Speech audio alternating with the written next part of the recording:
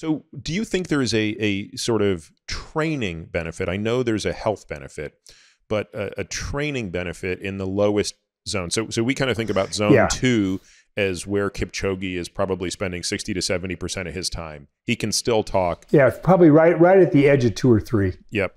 And then obviously he's in zone 3, 4 for, kind of race pace. Yeah. And then he's like 4, 5, 10% of his mileage, which is really stretching himself. Now, is Kipchoge or other athletes deliberately putting time into zone 1, which is truly a recovery pace? Or yeah, they do that when they're recovering, between intervals. And you would be amazed at how, because I did it many, many years ago, getting it started. So the first mile or two can be very slow.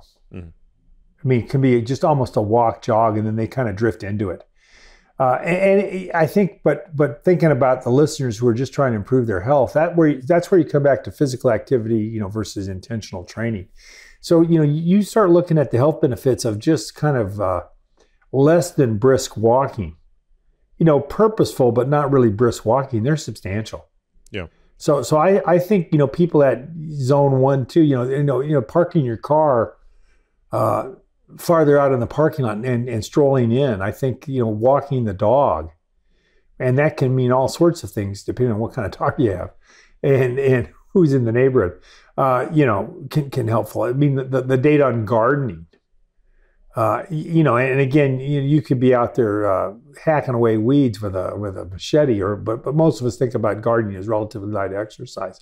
So the health benefits of light physical activity, light exercise, are substantial. And remember, you're correct in the sense that at least from our perspective, there is no J curve and things go up, but it's not completely linear.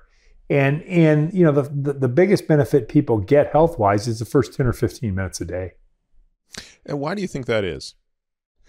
Well, I think that if you look at what 10 or 15 minutes does, I think it begins to do things in your skeletal muscle, then improve your insulin sensitivity and help you fight against diabetes. I think just a tiny bit of additional physical activity is at least some buffer against weight gain.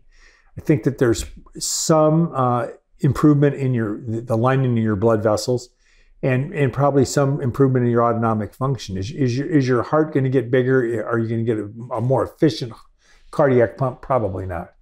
But are you going to begin to do some of the things? And the answer is yes.